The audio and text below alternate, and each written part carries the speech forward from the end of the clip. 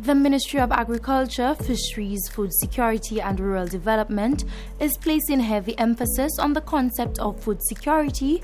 It's our prosperity, our future.